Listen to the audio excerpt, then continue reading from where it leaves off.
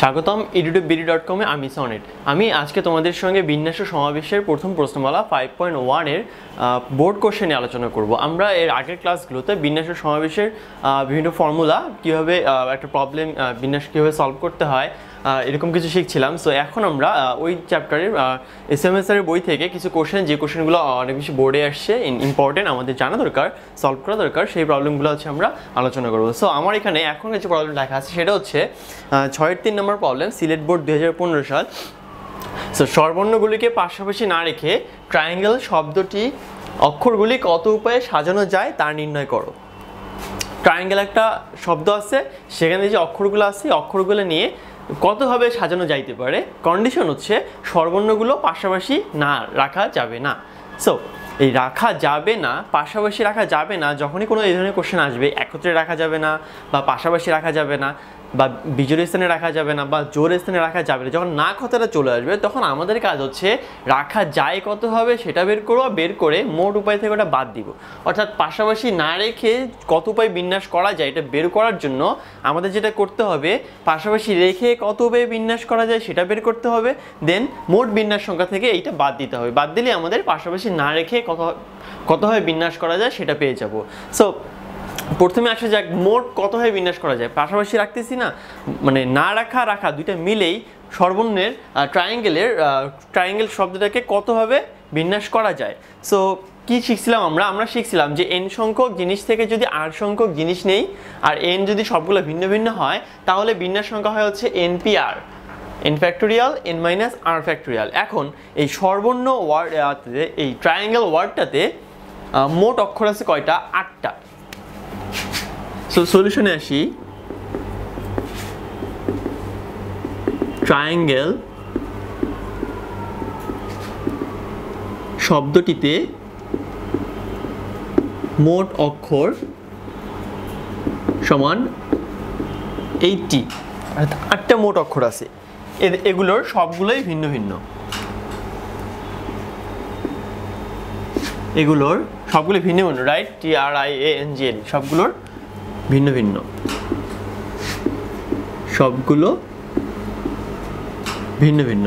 So সবগুলো যদি ভিন্ন ভিন্ন হয়, সো আমি এই ট্রায়াঙ্গেলের অক্ষরগুলোকে কতভাবে সাজাতে পারবো। আমি প্রথমে কন্ডিশনটা নিচ্ছি না, অর্থাৎ পাশাপাশি স্বরবর্ণ থাক আর না থাক, আমি ট্রায়াঙ্গেল থেকে মোট কতভাবে সাজাতে পারবো সেটা বের করবো।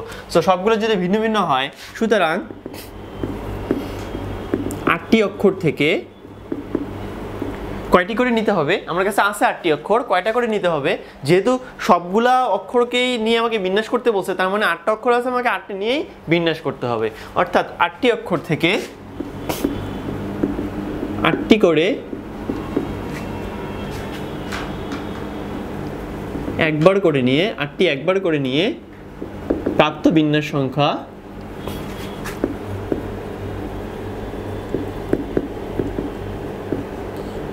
সংখ্যা সমান 8p8 ইকুয়াল টু 8p এর ফর্মুলা কি ছিল?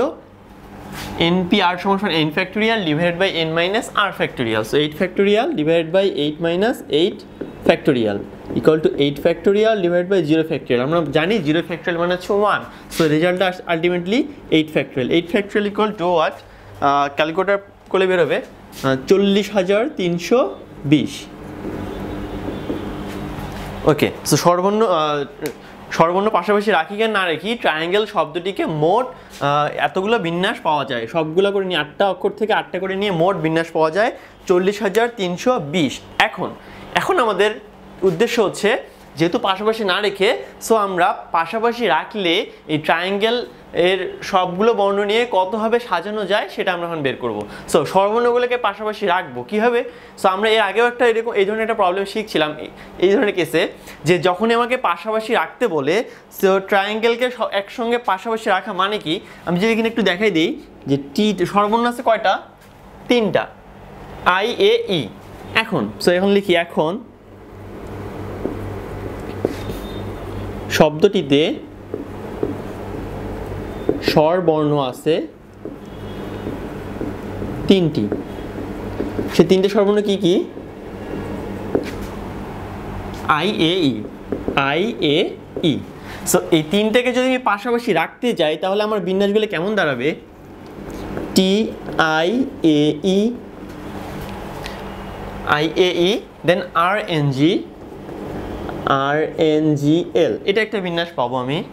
আবার TRNG IAEL, এরকম আরেকটা বিন্যাস পাবো যেখানে কি আছে, এই যে এটাতেও সর্বর্ণ তিনটা পাশাপাশি আছে। আবার এভাবে লেখা যায় TRIAENGL, এখানেও পাশাপাশি আছে।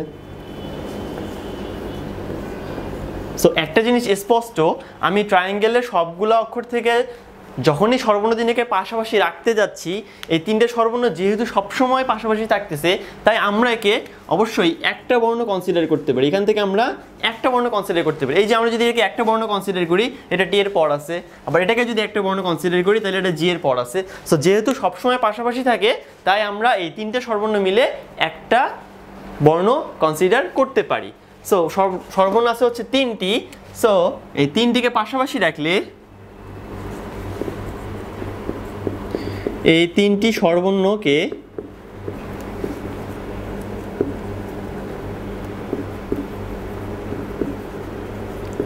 পাশাপাশি রেখে একটি বর্ণ মনে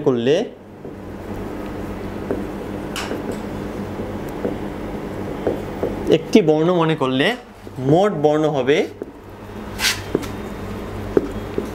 কয়টা হবে? তিনটে যদি একটা মনে করছি, সো তিনটা বাদ দিব, 8 - 3, আবার এই তিনটে মিলে একটা, সো এটা যোগ করব, ইকুয়াল টু 6টি।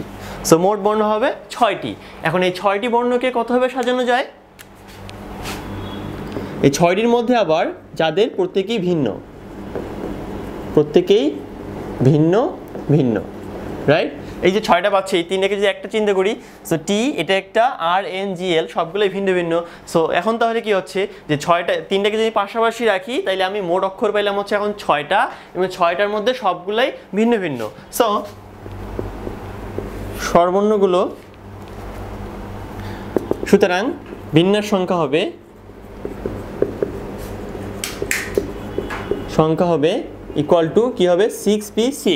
6p6 কেন? আমাদের 6টা মোট বর্ণ আছে, এখান থেকে আমরা 6টা করে নিয়েই সাজাচ্ছি। So 6p6 equal to 6 factorial divided by 6 - 6 factorial, 6 factorial divided by 0 factorial. 0 factorial মানে 1, সেটা আসতেছে 6 ফ্যাক্টোরিয়াল ইকুয়াল টু 720 ভাবে। এটা হচ্ছে আমার বিন্যাস সংখ্যা। ওকে, নাও 720 হয়ে পাচ্ছি আমরা পাশাপাশি রেখে সাজানো যায়। অ্যাকচুয়ালি কি তাই? আরও কোনো কেস নাই।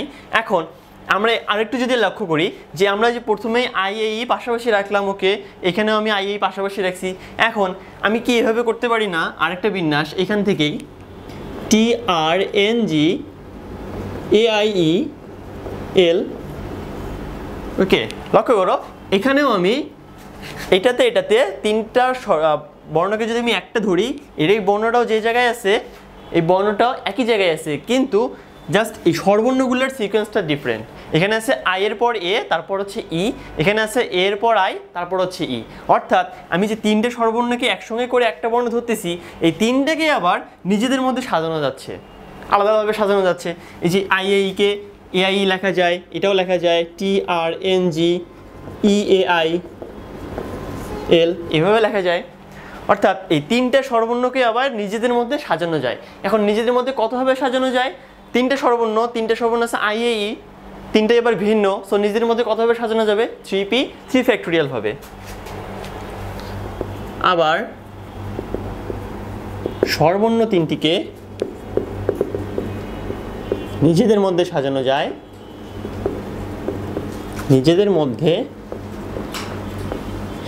যায়, সমান 3p3 equal to 3 factorial equal to 6 ভাবে। এটা জাস্ট রাফ বোঝানোর জন্য। সো প্রথমে পাচ্ছি 720 ভাবে সাজানো যায় হচ্ছে পাশাপাশি রাখলে। আবার যেহেতু পাশাপাশি রাখার পরেও এই সর্বর্ণগুলোকে নিজেদের মধ্যে 6 ভাবে সাজানো যায়, তাহলে গুণন বিধি অনুসারে কি আসবে? গুণন বিধি কেন গুণ করে দিতে হবে? এখন কারণটা কি? কারণ হচ্ছে আমরা গুণন বিধি কি শিখছি, যদি একটার জন্য প্রথম কাজের প্রত্যেকটা টাইপের জন্য যদি সেকেন্ড কাজটা একটা কিছু একটা পাই তাহলে দুইটার মধ্যে গুণ করে দিতে হয়। সো আমরা যদি তিনটে সর্বর্ণকে সবসময় পাশাপাশি রাখি তাহলে আমরা পাই হচ্ছে 720 ভাবে। আবার এই 720-এর প্রত্যেকটা টাইপের জন্য তিনটে সর্বর্ণকে নিজেদের মধ্যে সাজানো যায় হচ্ছে 6 ভাবে। তাই আমরা এখন বলতে পারি যে সর্বর্ণগুলোকে পাশাপাশি রেখে মোট সাজানো যায় হচ্ছে 720 গুণন 6 ভাবে। সো আমি এখন এটাই লিখব।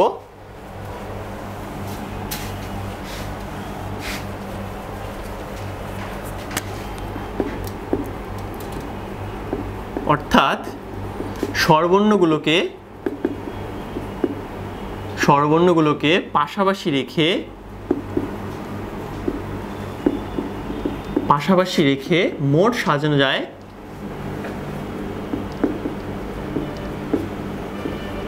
মোট সাজানো যায় সমান 720 এন্ড প্রত্যেকটার জন্য 6 হবে। সো ইনটু 6 ক্যালকুলেশন করলে কি আসবে? 4320 হবে, 4320 ভাবে।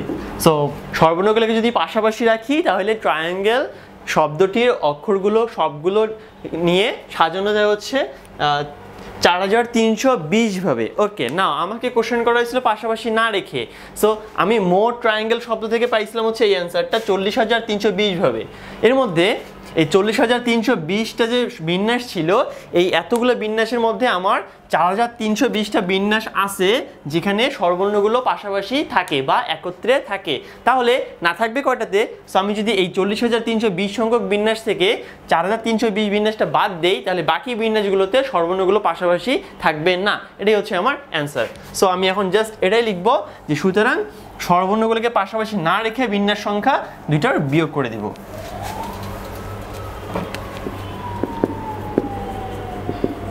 সুতরাং সর্বর্ণগুলোকে পাশাপাশি না রেখে সাজানো যায় সমান মোট সংখ্যা থেকে 40,320 থেকে পাশাপাশি রাখে যতভাবে সাজানো যায় সেটা বিয়োগ করে দিচ্ছি 4,320। তাহলে এখানে থাকবে আমার হচ্ছে 36,000 ভাবে। এটাই হচ্ছে আমার অ্যান্সার। ওকে, সো মাথায় রাখো যখনই আমাকে পাশাপাশি না রেখে বা একত্রে রেখের কথা বলবে তখনই আমরা না কথাটা যখন চলে আসবে তখন আমরা একত্রে রাখলে কতভাবে সাজানো যায় সেটা বের করব, দেন মোট সংখ্যা থেকে সেটা বাদ দিয়ে দিব, তাহলে আমরা না রেখের অ্যান্সারটা পেয়ে যাব। সো এটাই ছিল এই প্রবলেমটা। এরপর আমরা আরেকটা বোর্ড কোয়েশ্চেন সলভ করব।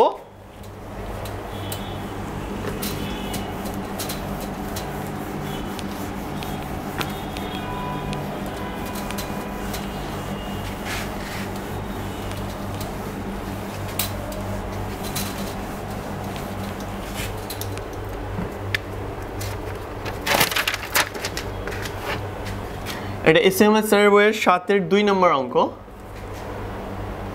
অ্যান্ড এটা হচ্ছে রাজশাহী বোর্ড 2015 সাল। ওকে, কোশ্চেনটা হচ্ছে মিলেনিয়াম শব্দটির অক্ষরগুলো কত প্রকারে সাজানো যায়?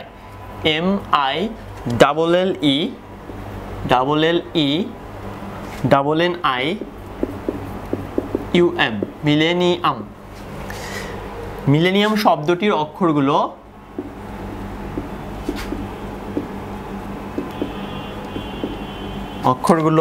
কত প্রকারে সাজানো যায়? কত প্রকারে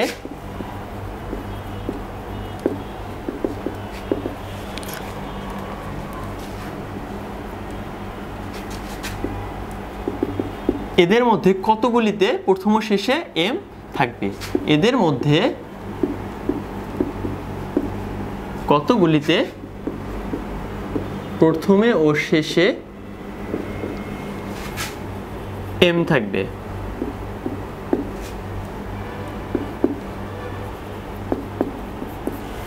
ওকে, সো আমাকে কি বের করতে হবে?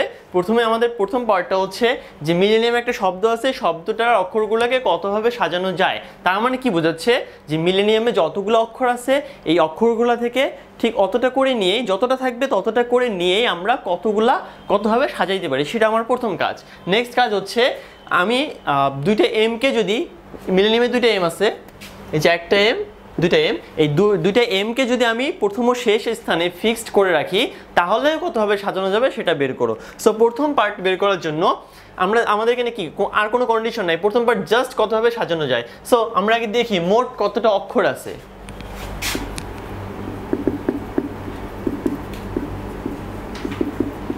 মিলেনিয়াম শব্দটিতে মোট অক্ষর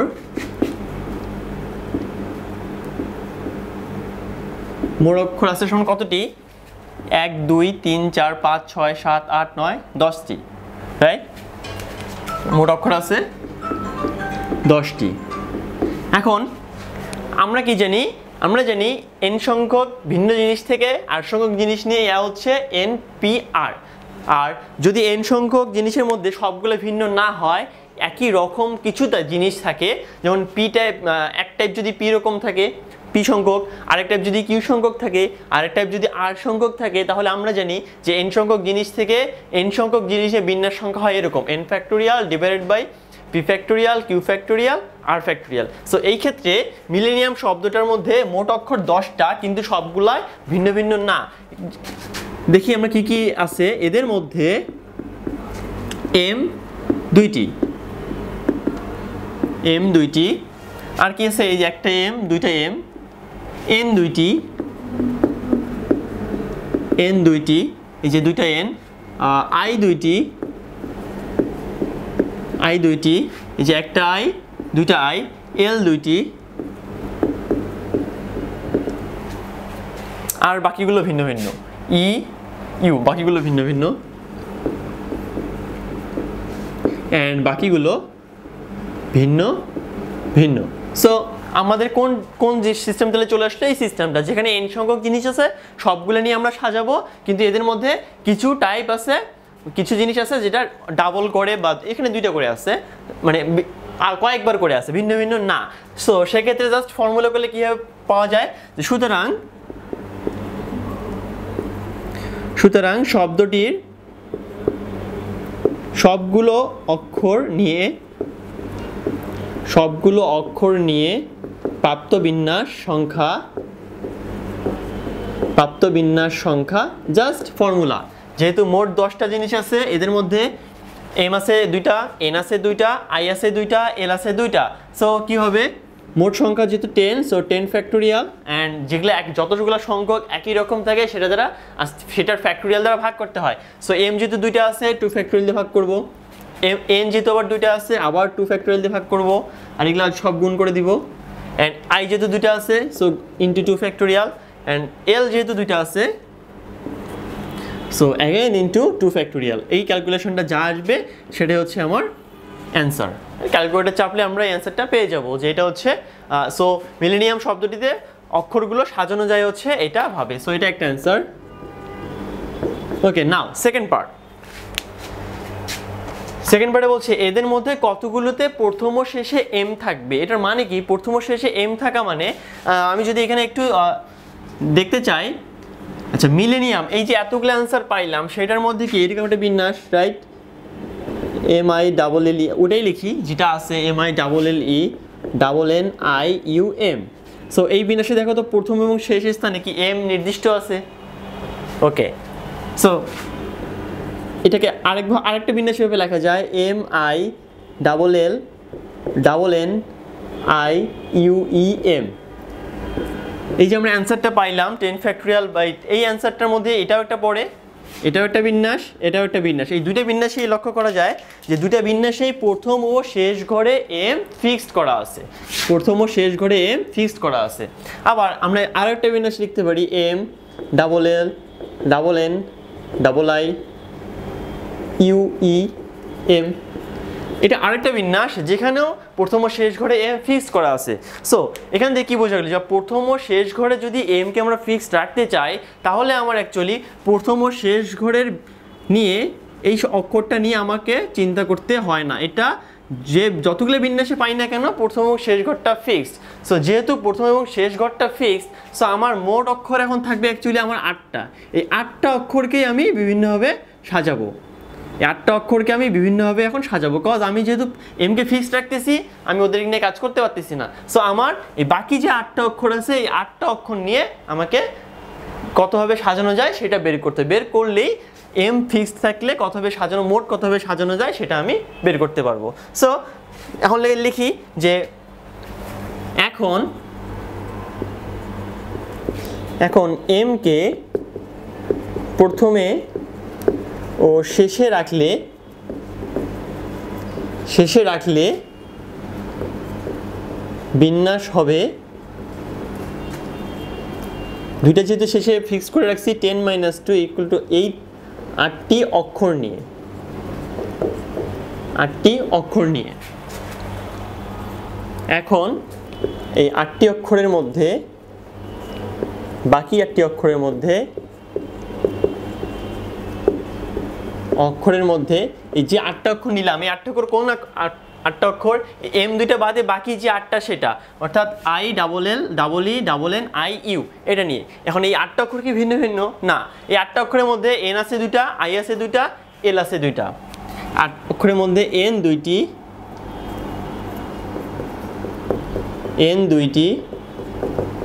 আই দুইটি অ্যান্ড এল দুইটি। সো এই 8টা অক্ষরের মধ্যে যেহেতু আবার 3টা টাইপ অক্ষর আছে, 2টা করে আছে, সুতরাং ফাইনালি এখন বিন্যাস সংখ্যা বের করব। সুতরাং প্রথমে ও শেষে এম রেখে বিন্যাস সংখ্যা, শেষে এম রেখে প্রাপ্ত বিন্যাস সংখ্যা,